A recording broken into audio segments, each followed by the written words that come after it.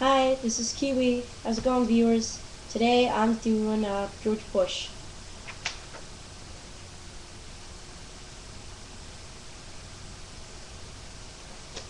Your art and art advice channel. I just wanted to tell you this is a type of art where you can, it's comical art. You can make the person look cross-eyed.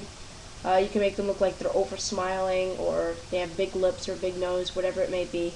It's a type of art that you can get a lot of money off of if you're planning on doing art when you grow up. So definitely consider that. George Bush isn't hard to draw. Actually, he was a little difficult because he's got a lot of wrinkles and he's much older, so that's why. All right. Make sure you guys comment, subscribe, rate the video, like the video, view the video as many times as you want.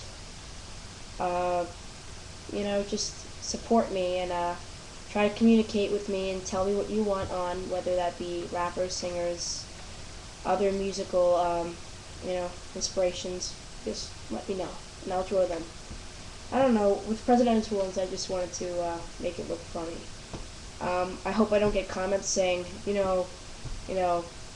stinky George Bush, or I'm Democratic, or something like that, because that's not why I did it.